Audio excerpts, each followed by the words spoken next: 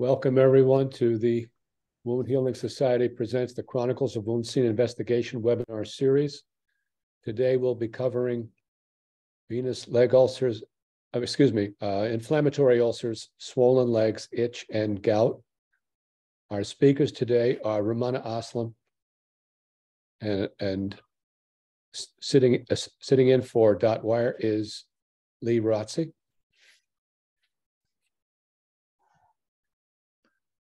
Rummana, please introduce yourself. Harvey, I'll start. Thank you. I'll start the meeting. I'm sorry. So, I got so excited. I know. For attending the second series of the Chronicles of Wound Scene Investigations webinars. Please note that if you have any questions throughout this evening's presentation, use the Q&A box and we'll address as many questions as possible at the end of the webinar. And as a reminder, this webinar is being recorded. So I am Kath Berge. I am the chair of the Wound Healing Society Education Committee at present, and sort of the try to organise this, but obviously Harvey does a much better job. And Harvey will carry on now. I'm Harvey Himel. I'm a wound doctor at the Mount Sinai Hospital in New York City. I'll be moderating today and helping to address any questions that come up from the audience. The first speaker will be Ruotsi, and we'll start by introducing Rummana Aslam.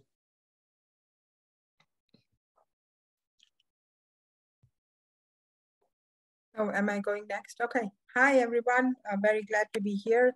I am Rummana Aslam. I am the Chief of Physical Medicine and Rehab at Yale University and also Director of Wound Center with Yale New Haven Health. Now I pass it on to our first speaker, Dr. Ruotsi, who's sitting in for Dot Wire, but I think he'll do as good a job, hopefully. Okay, you go ahead, Lee. Good evening, everybody. Thanks for being with us, and it's a privilege to be here with you. Yes, Dot unfortunately had a conflict that came up and asked me to sub for her. Dot and I were both part of the original cast of characters here on Wound Scene Investigation back in this session at SAWC in 2018. I'm the medical director for the Center for Wound Healing and Hyperbaric Medicine at Saratoga Hospital in Saratoga Springs in upstate New York. And let's get started. All right, next slide, Rummana, please.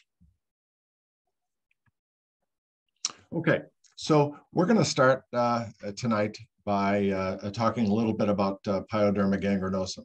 Certainly considered one of the atypicals, but in my experience, probably the most typical of the atypicals. PG is an uncommon ulcerative cutaneous condition of uncertain etiology, but there are a couple of important associations. Pyoderma gangrenosum is commonly associated with a certain underlying clinical disorders. And the most common of those are the inflammatory bowel diseases, ulcerative colitis, and Crohn's disease. Further differential infection, malignancy, vasculitis, collagen vascular diseases.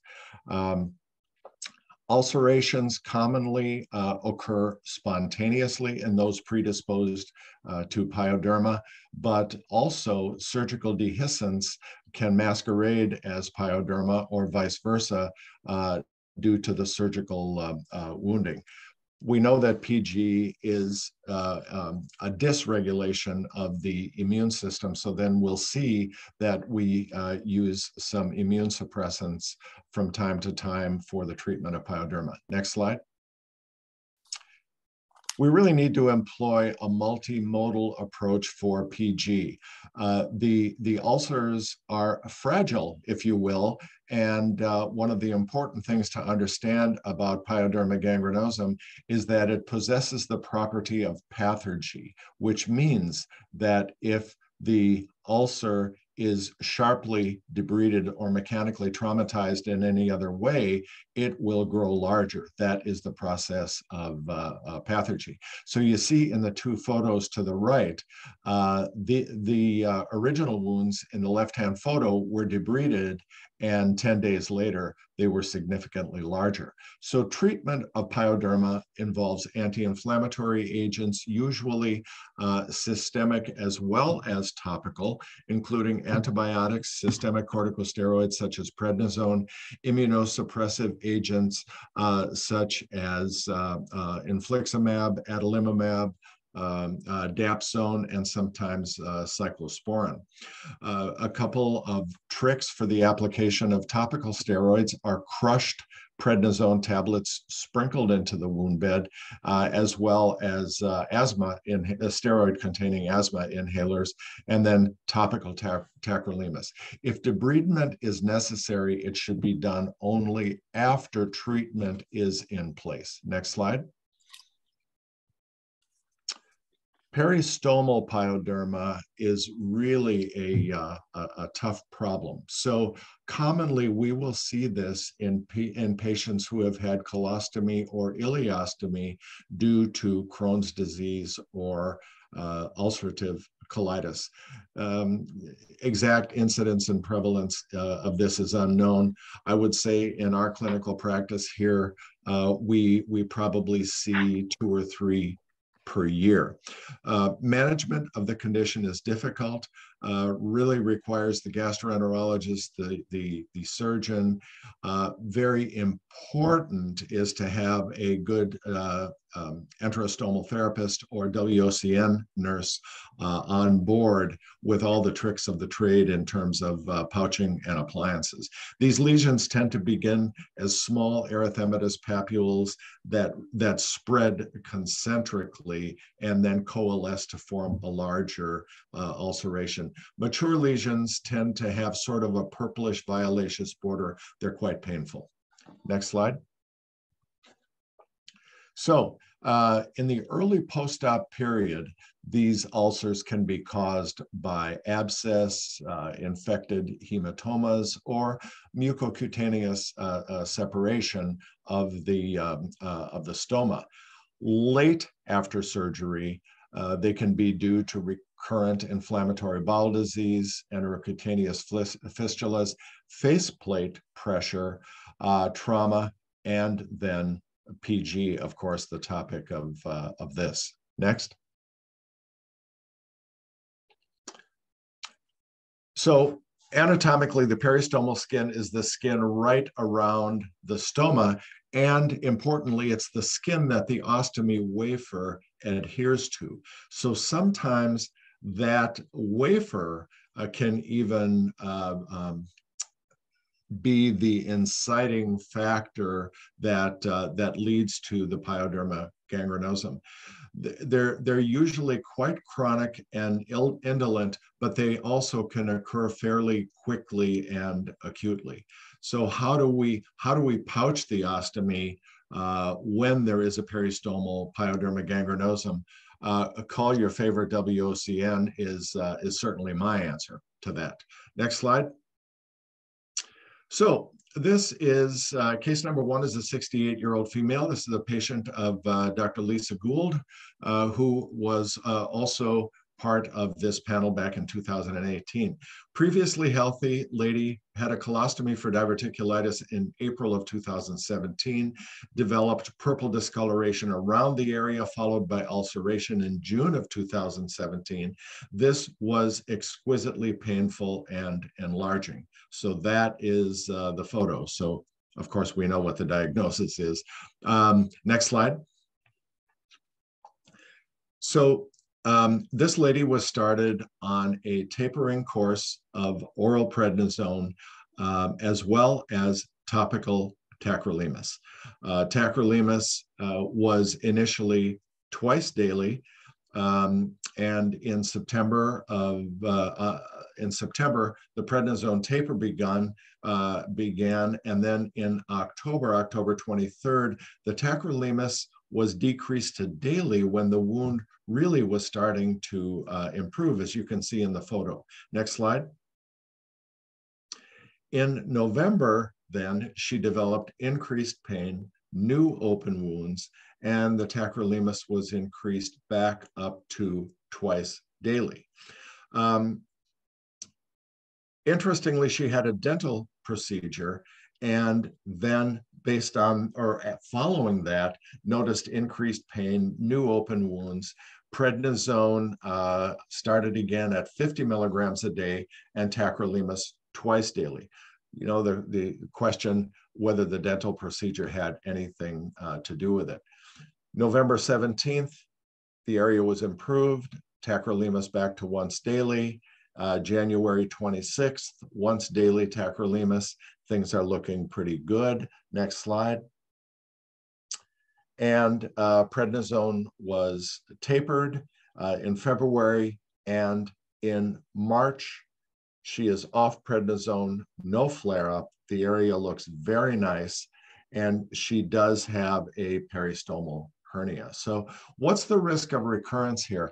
Hard to say, in that the original surgery was for diverticulitis, not for Crohn's disease or ulcerative colitis. However, an individual who has had a pyoderma gangrenosum certainly is at risk for further recurrences. Should she have the ostomy reversed, what kind of complications might she have with the surgical incisions if she has it reversed? And the cause of the hernia, typically with these, is a separation of the muscle layers, and sometimes if the ostomy is created a little bit larger than it needs to be, that can lead to the herniation as well. Next slide. Case number 2. This is a case that Dot and I took care of back in Buffalo a few years ago. 75-year-old guy. In 2014, had a total colectomy with a proctectomy and ileostomy for ulcerative colitis. He had no difficulties until about a month before he came to see us, when the area began to get irritated, then ulcerated. And this was what we saw on October 31st. Next slide, please. We started him initially on a 16-day tapering course of oral prednisone plus topically crushed 1 milligram tablets of prednisone sprinkled onto the wound with each appliance change, covered with calcium alginate, and then the wafer. So we found that the wafer started to melt down into the area. So we did add a thin hydrocolloid over. Next slide. November 14th, he's a little bit better. November 22nd, he is a little bit better yet. Next slide. December 19th, you see what we have. January 23rd and March 25th, he is essentially closed, and that is what the wafer looks like that Dot designed to go around this area at the end. Next slide, please. So this was really a tough case. Again, this one back in Buffalo that I shared with one of our other walk nurses there. Past medical history, Crohn's disease, had a bowel perforation with a total colectomy and ileostomy. She presented to us with a 4-month history of erosion and ulceration in the peristomal area. Now, historically, interestingly, she had recently been to Roswell Park, the Regional Cancer Center in Buffalo, for resection of a malignant melanoma. That will become important as we move along here. So we presumed this to be pyoderma. Next slide. We started her again on a tapering course of prednisone, starting with 60 milligrams a day for 3 days, and then 50 milligrams a day for 3 days, so on and so forth. Initially used a polyvinyl alcohol pigmented foam dressing around the area. This is what she looked like 3 days after the initial presentation. And this was in June of 2012. So in 3 months, she's starting to clear up, but the deeper ulcerations remained. We changed her to a silver alginate underneath the wafer. Next slide. And in 3 months, we're still struggling. We started her on enzymatic debridement with collagenase covered with an alginate under the appliance. And we were unable to resume her steroid therapy due to the risk of melanoma recurrence with steroid therapy. So this was in concert with her folks at Roswell, and they recommended against a second course of prednisone. Next. 4 weeks later, she is much better with that change to the silver alginate under the wafer. Next slide. And we then referred her back to the dermatology department at Roswell. And reportedly from Roswell, over the next couple of years, she did quite well without any recurrences of the peristomal pyoderma. Next slide. Case 4. This is the last pyoderma case, I believe. 56-year-old lady with a history of ovarian cancer had been diagnosed 6 years previously. She presented with a 3-centimeter firm pink violaceous nodule with an ulceration, complaining of burning pain. Unfortunately, biopsy of this showed a cutaneous metastasis secondary to her original ovarian cancer. Next slide. So cutaneous metastases refer, of course, to the growth of cancer cells in the skin originating from the original visceral malignancy. Skin metastases fairly rare in the routine clinical practice of dermatology, but of really major significance because they usually indicate the presence of advanced disease. And this might be the first indication that we see of metastatic spread of an internal malignancy. Next slide. Okay, and last for me here is the infamous red, heavy, itchy, scaly, painful legs that we all see so much of with chronic venous insufficiency, with or without ulceration and lymphedema. Next slide. So some folks are unfortunate enough to have it all. The scaling, the itching, the erythema, the crusting, the sort of woody edema. This is a really advanced but classic case of chronic venous stasis dermatitis secondary to the underlying inflammatory process of chronic venous insufficiency with ulceration. Next slide. Lots of BLE, not bling, but BLE, bilateral lower extremity erythema and edema.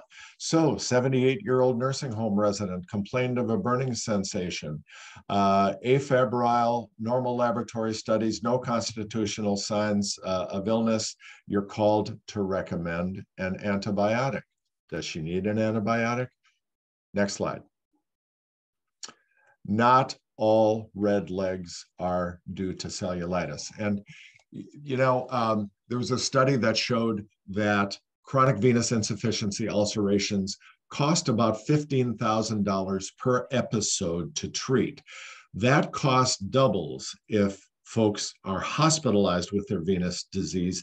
And the most common reason for hospitalization of a patient with chronic venous insufficiency is the diagnosis of cellulitis. So not all red legs are due to cellulitis. Next slide. So cellulitis tends to be well, first of all, it tends to be unilateral. If it's bilateral, it is asymmetric. It tends to be red, hot, and warm. And what did all three of these patients have in common? They had an elevated white blood count, they had fever and chills. In other words, they were sick with this lower leg erythema. Next slide. Next slide, please. I'm trying to do it. Hold on. No idea what happened.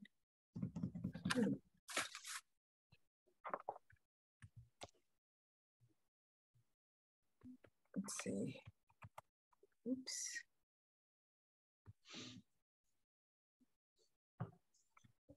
I'm going to go like this because that there. Oh, back one.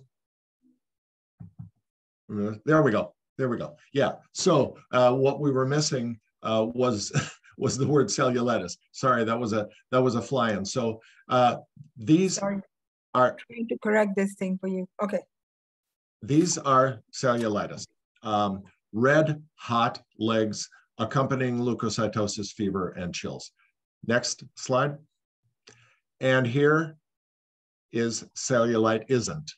Bilaterally symmetric, well-demarcated erythema in the absence of any constitutional signs or symptoms, no elevated white count, no fever or chills. So it's an opportunity for us to educate our colleagues that there is an erythema that accompanies chronic venous insufficiency and the associated inflammatory process. Next slide. So pink versus red, bilateral versus unilateral. Typically, chronic venous insufficiency, unless it's related to deep venous thrombosis, is a bilateral phenomenon and tends to be more pink than the bright red of cellulitis. Next slide. 68-year-old, greater than 10-year history of leg swelling. It increased after a long trip in the car. She went to see her provider and was placed on levofloxacin with minimal improvement, complained of weeping, itching, pain, and heaviness. What's your diagnosis here? We look at bilaterally, symmetrically edematous, scaly, mildly erythematous legs. She did not need levofloxacin. She needs compression, calf muscle exercise, and elevation of the lower legs. Next slide. And I will now pass this over to Dr. Aslam to talk with us about lymphedema, the glycocalyx, and finishing out with tophaceous gout. Thanks, everybody. Thank you, Lee. So let's switch to lymphedema. Lymphedema is caused by failure to drain protein-rich interstitial fluid. And chronic lymphostasis has numerous consequences, which are listed here. But fibrosis and inflammation are the key players that cause all the changes that you see in legs with lymphedema. It affects mostly women more than men and adults, legs more than arms. It has a characteristic skin appearance. It involves feet and toes. It is firm edema and almost always would have some chronic infection and then can give rise to acute cellulitis also. There are mainly 3 stages. The first picture you see is stage 1, where with leg elevation, the edema can recede. Stage 2, where with leg elevation, the edema does not recede and is pitting edema and is brawny and hard. And the third picture is stage 3, which is elephantiasis with all the characteristics that you see in this picture. The management is multimodal and multidisciplinary based on physical therapy. Physical therapists do decongestive therapy with manual lymph drainage. and multiple layers of compression bandages for sustained compression. There is, of course, the most important thing is weight loss, because without weight loss, none of the other treatments will be very successful. There's medications and surgical excision and lymphatic microsurgery. However, for surgery to be successful, the BMI needs to be below 35, which in most cases it is not, as you all know. So weight loss is very important, education of the patient for any compression therapy to be successful. Compression is very important in lymphedema. You see this one leg where there was no compression, the other leg that shows lymphedema very controlled is after compression, external compression therapy. It is not only important to manage lymphedema, but also heals ulcers that are secondary to lymphedema. So compression is both for reduction of edema as well as healing of ulcers. Now we will go to this slide, which I believe, Lee, is your case. If you want to talk about this one, please. Sure. So this was a, oh, sorry. There we go. This was a 50-year-old man who came to see us in the clinic in Buffalo. And what you see lying between his right thigh and left calf is a huge lymphadematous pannus.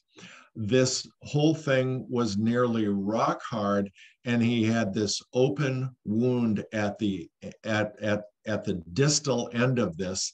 We did transcutaneous oximetry, and that area was really hypoxic, really wasn't getting any blood flow at all. This specimen, he had to stand and swing it a couple of times before he could get it up on the gurney so that we could examine him. Anyway, the story had a very happy ending. One of the plastic surgeons that I worked with in Buffalo took him to the OR and resected this pannus. The surgical specimen weighed 55 pounds. And but a patient had a beautiful recovery and was absolutely thrilled. So that's that story. Thank you, Lee. And I have to say that lymphatic surgery is successful in cases like this, as well as hereditary lymphedema that may affect one leg and it's not really related to obesity. Thank you, Lee. So now we'll switch gears to a little bit of pathophysiology. So when you see these legs that we see very commonly in our wound centers that are edematous, swollen, red, scaly skin, oozing fluid, itching, what is really happening in the tissues? Why does this happen? So let me just first talk about something called the glycocalyx. Glycocalyx is a network of multiple complexes that line the inside of the vessel. So here you see the endothelial cells, which are the lining of the vessel. There's a vessel wall, and the glycocalyx is the lining inside. It regulates vascular permeability and a host of other functions to maintain homeostasis. You see that this is a layer, this feathery layer inside the lumen of a vessel, that is the glycocalyx. It performs very dynamic functions where constituents are constantly being added to it or removed from it, and maintains an equilibrium between the elements of blood as well as the endothelial wall. It forms a very slippery, slimy surface. If you've ever held a fish, you know how slimy the skin is. That's actually a glycocalyx. It helps the fish regulate their fluid inside the bodies, and also optimizes their movement in different environments of fluid. Similarly, it provides this smooth, slimy surface inside our vessels. It allows red blood cells, which are shown here, the red blood cell. It optimizes the movement of the cells in the vessel and forms like an exclusion zone. So these red blood cells do not adhere to the vessel wall, almost like the non-stick coating of a frying pan. then when it is intact, as shown in the picture above, it really performs many different functions, including the fluid balance, keeping the fluid in or out depending on the physiological need. It also detects stress in the vessel wall and modulates vascular tone. It repulses RBCs as shown above. It also prevents adhesiveness of platelets and leukocytes. It also traps enzymes that break down harmful oxygen species, so it reduces oxidative stress. Now, in the picture on the lower side, when it is disrupted or damaged, then there is flow of water and macromolecules outside of the vessel into the tissues. The leukocytes start adhering to the vessel wall, which is the start of inflammation, and the platelets also start adhering to the vessel wall, forming clots. Factors that threaten or degrade the glycocalyx are ischemia, inflammation, trauma, atherosclerosis, hyperglycemia of diabetes, and intravenous fluid mismanagement, including hypervolemia. This paper by Harvey Himel discusses the link between lymphatic vessels and lipids. There is a link between lymphatic function and adipose or fat biology. As you see in this picture, there is the top layer epidermis, and in the dermis, there are lymphatic vessels, which are in close proximity to adipose tissue or fat cells. The lymphatic vessels transport and absorb lipids. They also regulate the traffic of immune cells. The adipose tissue is in close proximity because it is the energy reservoir to provide fuel for this immune cell trafficking and immune responses. This is a proposed model for adipose tissue expansion initiated by lymph vascular dysfunction. In leakage of lymph from ruptured lymphatic vessels, there is an increase in adipose tissue mass. That is due to exposure of the adipose tissue to lymph-derived adipogenic signals. There are two processes. One of them is actually hypertrophy of the adipose sites or fat cells, which is because of these adipogenic signals, but there is also increase in number of the fat cells or adipocytes, which is driven by chronic inflammation. This is a paper by Olszewski, who measured concentration of different molecules in obstructive lymphedema. Lymphedema is accumulation of water, proteins, and many cellular elements. So he compared the levels of these cellular elements and proteins in lymph fluid from patients with lymphedema and compared them with normal healthy volunteers. So the gray bars are lymphedema and the black bars are normal. His results showed that there are protein concentrations that will increase in obstructive lymphedema, especially when there is no give or no expansion permitted in the tissues. They are fibrosed and are stuck with pooling of lymphatic fluid, and that is when there is increase in lymph protein concentrations. The concentrations of cytokines as well as chemokines are also elevated in obstructive lymphedema. Cytokines and chemokines are proteins that regulate immune responses. So basically, it means that in obstructive lymphedema, there is intense inflammation that prevails as a chronic inflammatory process in lymph stasis. What about diuretics? Diuretics are contraindicated in patients with lymphedema and edema, especially if that is the only reason they're being given diuretics. What diuretics will do is it will merely increase the concentration of the proteins and the macromolecules discussed above in the interstitial spaces, and will drive more inflammation, which will lead to irreversible skin and soft tissue changes that I will discuss in the next few slides, and also increases the risk of cellulitis. When lymph stasis is present, any bacteria that gain access to the tissues will thrive in that static fluid. As we all know, stasis will drive bacterial multiplication and infection. So giving diuretics actually increases the risk of cellulitis. So they are contraindicated when the sole reason for the diuretics is lymphedema. Many patients will come to our center, and I'm sure to all of you will say, my leg is leaking or my leg is crying. What is happening here? It is a phenomena called lymphorrhea, which I will explain. But I will show you this case. This is a 78-year-old, has had stasis dermatitis, has had chronic venous insufficiency, has a non-healing ulcer, which by biopsy is squamous cell cancer.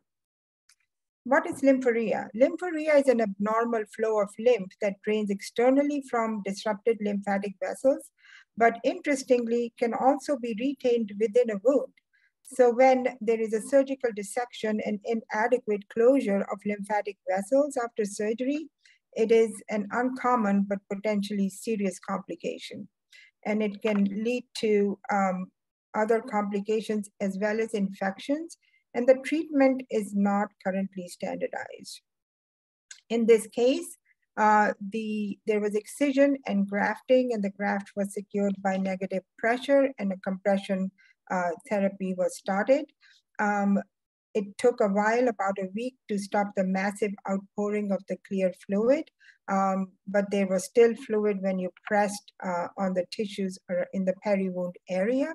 This was treated with topical collagen, and it took about 6 weeks of this therapy with compression wraps to resolve the edema and the lymphorrhea.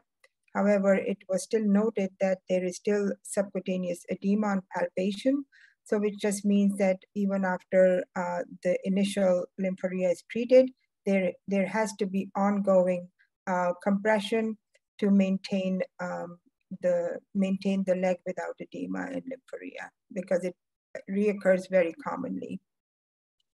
These are some additional resources to learn more about lymphedema. I think now we switch gears to itch. So we see that very commonly in patients with venous insufficiency and edema that come to our centers. So here I will talk about this pathway that is basically explains the chronic and recalcitrant itch that is mediated via histamine-independent pathways. So that is why antihistamines do not work in this chronic itch. Basically, you know how we have hyperkeratosis. Whenever we see hyperkeratosis, this pathway, although not completely understood, but this paper explains a proposed pathway where hyperkeratosis is accompanied by increased level of proteases as well as protease-activated receptors, or PAR2. PAR2 is a mediator of intense itch, and the way it mediates itch is by activating sensory nerves to cause neuroinflammation. So this itch underlying mechanism is neuroinflammation, sprouting of nerves, causing hypersensitivity of skin. And this pathway, as I said before, is independent of histamines, and so very difficult to treat. Stasis dermatitis, these legs show stasis dermatitis. The pictures above show scaly skin. The pictures below where that skin has been treated, which I'll show in the following slides, is a much better appearance of the skin. So stasis dermatitis is an inflammatory dermatosis. As you can see, everything here relates to an inflammatory process. This commonly affects extremities. It is really very common to see in chronic venous insufficiency. In chronic venous insufficiency, there is venous hypertension. What does venous hypertension do? Of course, the clinical features you see listed here, there is erythema, scaling, weeping, crusting, hyperpigmentation. But what is happening in venous hypertension is leakage of inflammatory cells or accumulation of inflammatory cells in the tissues, as well as leakage of red blood cells where the hemoglobin is disrupted and the iron leaks out of the hemoglobin and stains the hyperpigmentation that you see. It is a stain which is called hemosiderin. So hemosiderin and all these inflammatory cells, they activate the macrophages to produce something called IL-31. IL-31 is a very strong mediator of itch, and it also acts through the neuroinflammation pathway and not through histamine. So one of the proposed pathways of itch that is again chronic and difficult to treat. Thick hyperkeratotic skin needs to be treated. You see how the picture, the first picture shows hyperkeratotic skin and the second one where it has been removed. And it needs to be removed just because of all the mediators that I talked about in the slides before this, how this is inflammatory, how this is causing more inflammation and more itching. And also in these cracks and nooks and crannies that you see inside these scales, bacteria love to hide and can cause increased bacterial colonization and risk of infection. There are many different ways to remove it, but often, and this case was Dot Rears, and she said all of these were done in one visit. It is very important to start it on the initial visit to get rid of the skin, because any therapies you do or contact layers or topicals will not really be effective if you don't remove that. And sometimes removing this will uncover some ulcers that are not very visible. So one of the ways to do it is to do moist therapy, wrapping the leg with a chucks. This one was soaked in hypochlorous acid. It's a start. You see a difference. This was all in one visit after moistening the leg with hypochlorous acid and then loosely scraping some of the dead layers of skin. You can use a tongue blade. In our center, the nurses use the paper ruler very effectively, and either some methods of debridement that are not aggressive, they can be used. This is another before and after. And really decreases the inflammatory dermatitis. Again, before and after, you can see how you see the wounds more clearly now. These are better, easier to measure and monitor progress. Same before and after. This is an example showing progression of how removal of this weepy, crusted skin improves wound healing. And sometimes you have to do it multiple times and continue to keep the skin in a healthy, non-crusted state. And we can use some less aggressive methods of debridement. And it can improve over time. Sometimes it takes many visits to improve it. Compression and good skin care is the mainstay of treating these edematous legs. I did say that a lot of processes of inflammation will lead to the buildup of the scaly, hyperkeratotic, necrotic skin. But oftentimes, honestly, it is because the patient, on top of all of that inflammation, do not wash their legs. So it is accumulation of dead skin because the leg has not been washed, which is very, very common. The first thing you teach them is the legs need to be washed and cleaned, just like the rest of their body. Another example of a good skin care and wound care, where all that edge has been refreshed and the hypergranulation treated with silver nitrate, and just 1 week after, the wound and the peri-wound area are looking much more healthier. All right, this is a special appearance for today with uric acid and relationship to chronic ulcer and other subcutaneous ulcers. Uric acid is associated with situations of increased oxidative stress. It plays an important role in persistent inflammatory processes. Chronic leg ulcers are, of course, areas where there is chronic inflammation.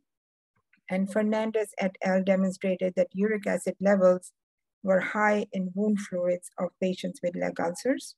And it is the concentration is proportional to ulcer severity.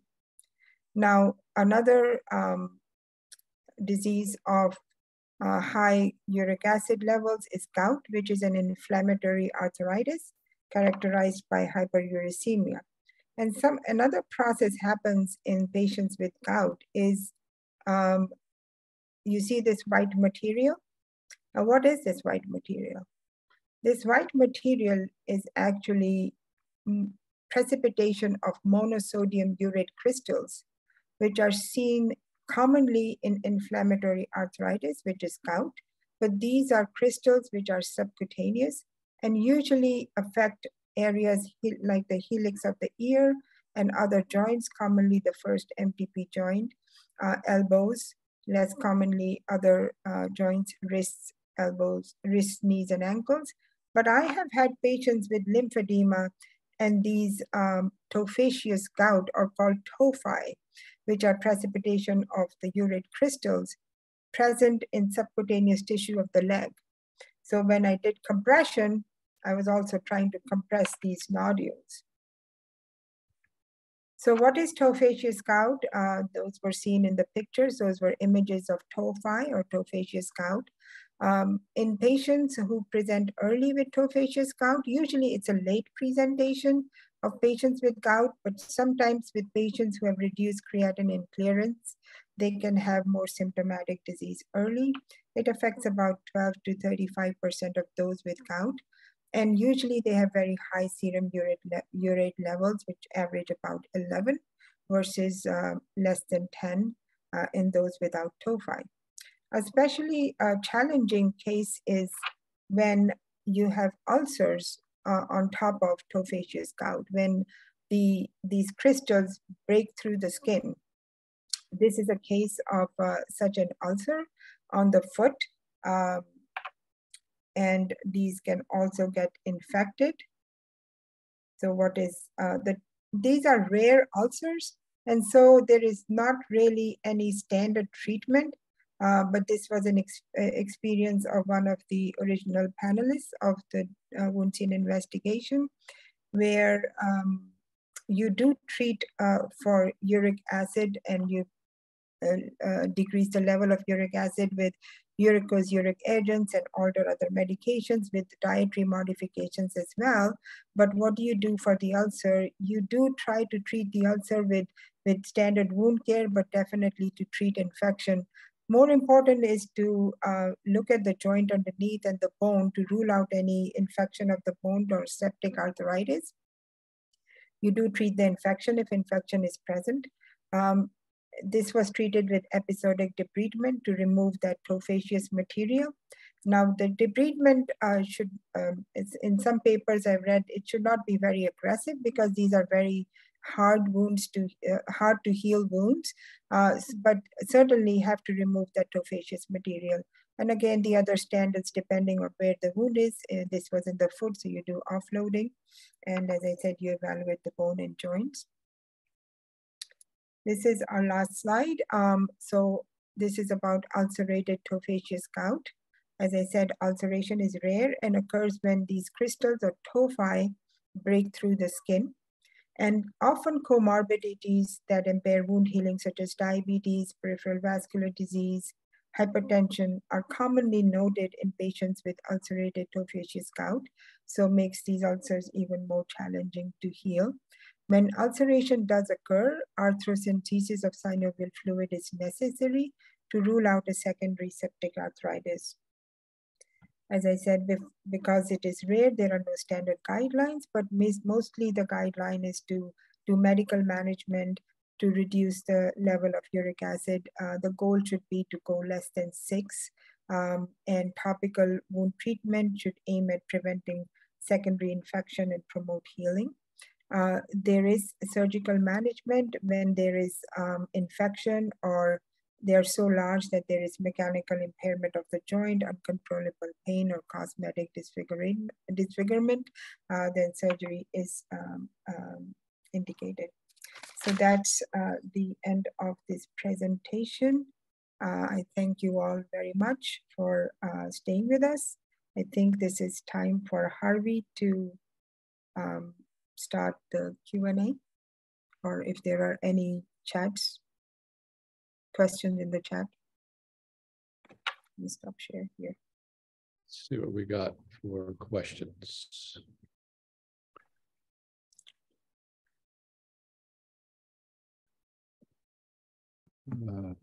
Q&A.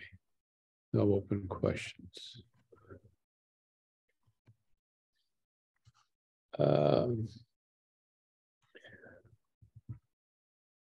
I think that was a very thorough presentation from both of you. Harvey, any questions that you can think of as a clinician? Because we do have one. Would you? Okay. You look on the Q&A, you'll see an open question from Macy. Very good. Do you obtain biopsies prior to treatment for PG? That's a very important question.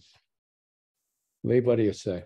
Well, yes, and I think that there's a couple of interesting issues there. First of all, there really isn't a real typical histologic picture of pyoderma gangrenosum. There are suggestive features, and the reports that I usually get tell me that, here's what we see histologically. We see, neutrophilic infiltrates and so on and so forth.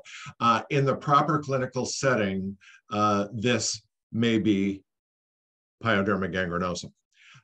So, it's not, it's not like this is a pathognomonic histology for a particular type of malignancy.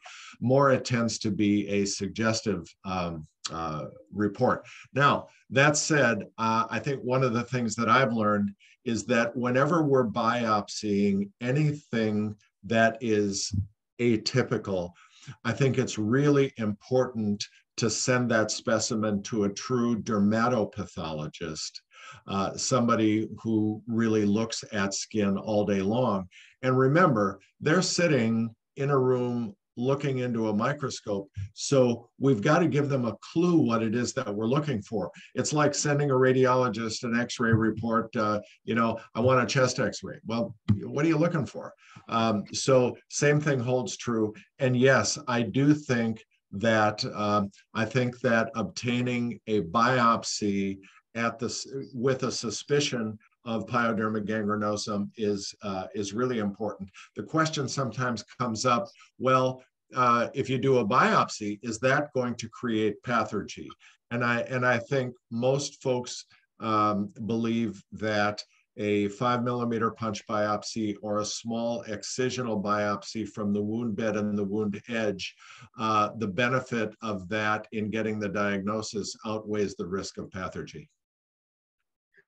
I will just add to that. I think that's very important, Lee. And of course, in our experience, that small area of a biopsy does not really make it very worse. I always do a biopsy because when you have a strong clinical suspicion, it is really a diagnosis of exclusion, as you said. Right. And you get the biopsy back, which says non-specific inflammation. You know that is pyoderma because of clinical. So you've actually ruled out anything else basically with the biopsy. Yeah. It's a clinical diagnosis. As long as you don't see a big bacterial infiltrate, you have to go with the clinical picture. Correct. The next question is, are the biologics better than steroids for PG? Lee, what's your first go-to? So my first go-to is prednisone.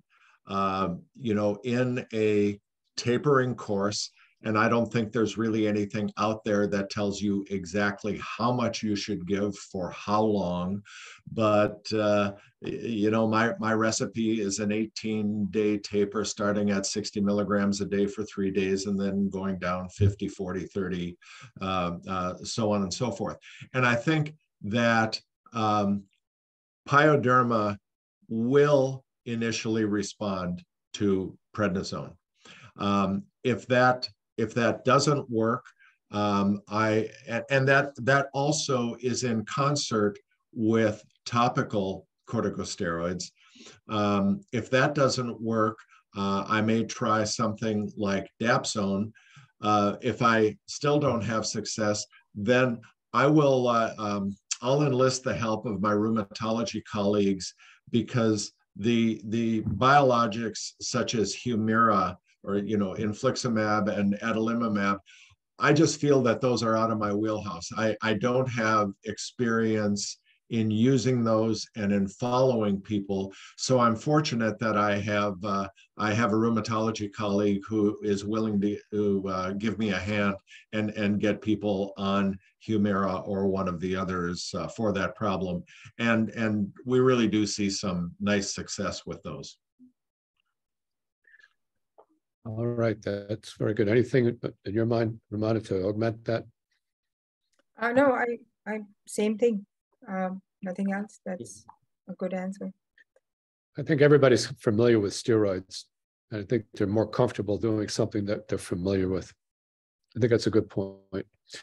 All right, our next question is, what material or article do you suggest we provide to the PCP for support of not using diuretics for lymphedema without cardiopulmonary complications?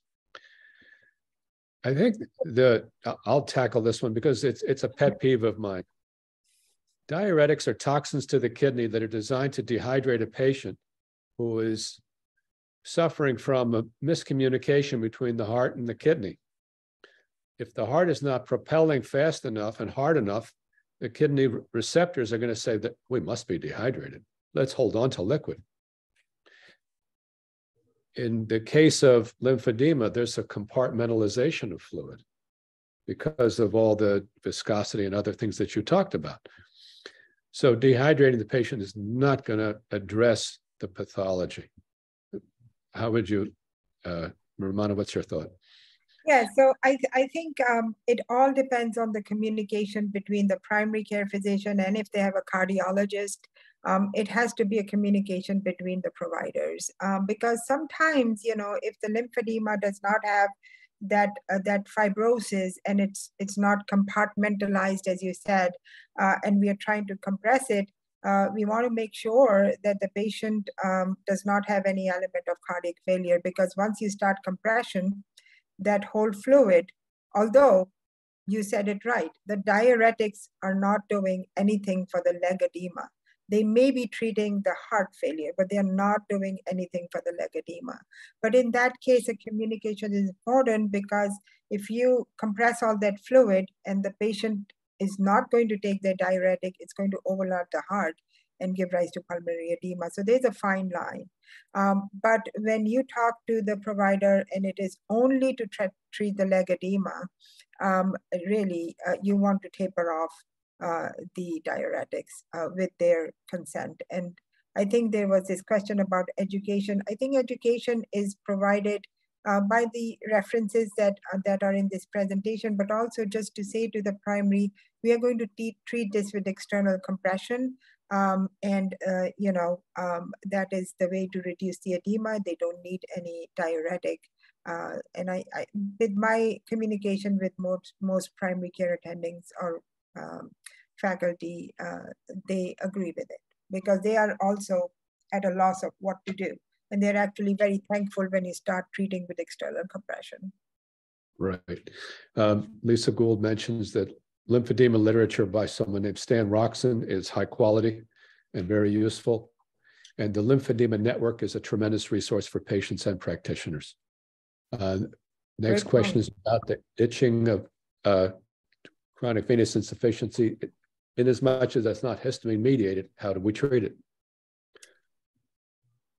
So yes, so it's not histamine mediated, and antihistamines will not do anything. Sometimes, so the skin care is very, very important. As we said, remove all that hyperkeratotic skin. That hyperkeratosis actually is accompanied by high levels of the itch mediators. So removing that skin, removing oozing, which is also inflammatory to the skin and can cause itching, because that fluid has inflammatory cytokines and inflammatory proteins that cause itching. So treating the edema, treating the skin, reducing the inflammation will help. Sometimes topical steroids in areas of severe itch, although they say do not put a lot of steroids under compression bandages, but sometimes I do mix them with other moisturizers, and it does help. So that's what I've recognized, but there is no, I don't think there is any standard treatment to just treat the itch without taking care of the elements of skin care and edema care as we provide with compression. So treat the cause, basically, get rid of all the crud. And I'll just throw in that we should remember that the pH of the skin is closer to 5 or 6 than it is to physiologic pH. So when we're using moisturizing products, it's a good idea to use those products that have a pH closer to that of skin, rather than something with a pH of 8 or 7.5 or 8, which many of them do. That is a very good point. And also just sometimes easy things, very simple things like washing the leg will help. So that's my first thing that I ask. So patients will most commonly say, I haven't let water touch this leg for 3 months for fear of infection. I say, oh my God, that's where we are going to start. And they said, but my other doctor told me not to let water touch this wound. So it's a re-education. The dry skin, the scaly skin, that's something we see in the cold weather around the ankles. And it's made me think that there's a circulation issue. With stasis, it's what I call a venous ischemia that leads to hypoxia, that leads to a deterioration of the sebum that's produced by the sebaceous glands. So you have dry skin. People wrap up their legs with bandages that don't allow the normal sloughing of the surface keratinocytes. And as a result, you get this accumulation of almost like a callus that is brittle and cracks and traps bacteria, like you guys said. Yeah. And I agree with Rummana, what you said about the steroids, even though ideally you probably shouldn't use them under occlusion. I think for these really severely inflamed scaly legs, a medium potency corticosteroid underneath the compression wrap for just a short period of time sometimes can really do a lot of good. All right, Greg Schultz, one of our mentors, says that would topical doxycycline be effective and useful in PG due to the 3 effects? It's antibacterial, it's anti-inflammatory by inhibiting TNF alpha converting enzyme, and it's anti-MMPs.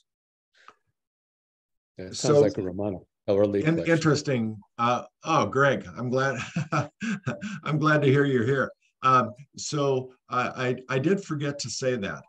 Doxycycline has such a low risk profile that in patients with PG, I do start them almost 100% of the time on doxycycline because of its anti-TNF, anti-MMP properties, not because it's an antibiotic. But thanks, Greg, for bringing that up. Gath, you had a comment?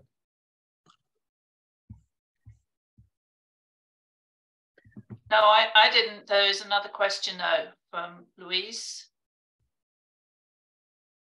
What's that? Over the year, Louise Boudreau, over the years, I've seen these crystalline growths in patients without diagnosis of gout or arthritis, and hospitalists have resisted my request as the wound care nurse for uric acid levels. Are there any suggestions to support my request? Yeah, that happens quite often. I would say that you can suggest to the patient to see a rheumatologist. That would be a person who would really diagnose it, a physician who would diagnose this, and give you support. That would be my suggestion. So if they're an inpatient, you ask the hospitalist for a rheumatology consult, and if they're an outpatient, you just take matters into your own hands and send them off. Correct. All right. Thank you. And I think the last was a comment from Sarah Hayward saying the itching and dermatitis is addressed and reduced for her when she uses edema wear product under their short stretch bandaging. Do any of you want to make a comment about that? Does that match your experience?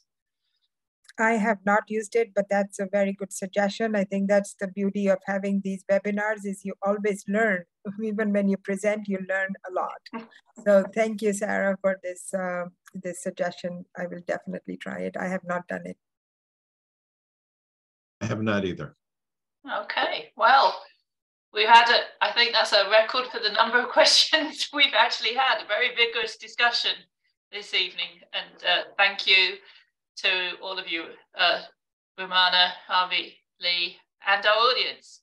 So I want to thank you all for attending the Chronicles of Wound Scene Investigation Series, brought to you by the Wound Healing Society Education Committee and Wound Healing U. As a reminder, this recording will be available in your members-only account on the Wound Healing U in the next few weeks. And to close, please plan on joining us for the next webinar, which will be on April the 4th, on zebras. And I'm going to mess up all these terms, but anyway, chondrodermatitis, nodular helices, pseudoepithelioma, something, hyperplasia, hypergranulation and hypergranulation tissue. Also at 6 p.m. on Eastern on Tuesday. If you've registered for this webinar, you're also registered for that one. You don't have to register again, and you will get reminders. So again, thank you all, and thank you guys, and thank you, Lee, for stepping in and doing a great job at the last minute. You're going to become a recurring speaker if you're not very careful. Thank you. Dot sends her regrets. Okay. Bye now. Thank Bye-bye. you. Bye, everybody. Everybody have a great evening. Bye-bye. Bye.